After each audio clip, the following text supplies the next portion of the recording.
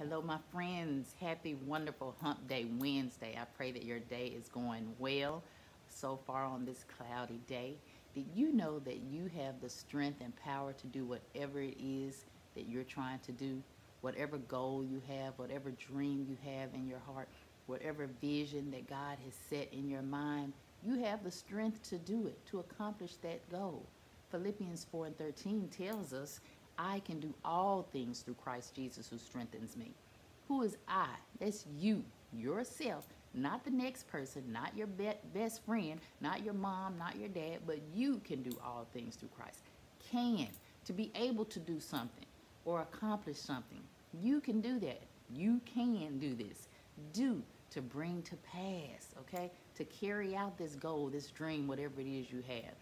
All, that means the whole part, not part of it, but you're going to do all things to carry out this dream through Christ Jesus who strengthens me.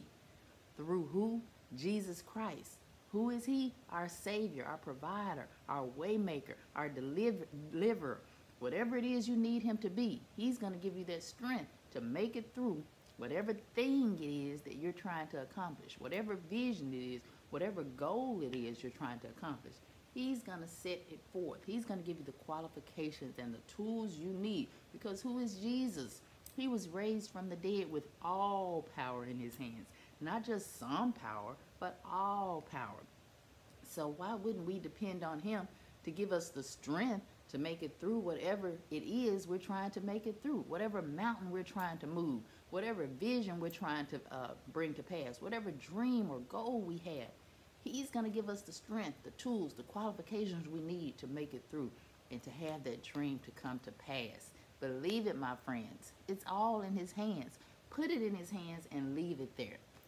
I declare, whatever it is you're trying to accomplish, whatever that goal is, you can do it. Just believe in yourself. Believe that God is going to give you the strength to accomplish that goal.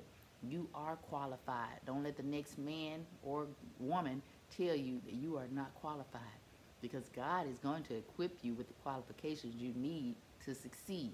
Remember that. Believe that. And as always, remember to share that beautiful smile with everyone you come into contact with. Whether they deserve it or not, you still share that love of Christ with them. Bye-bye now.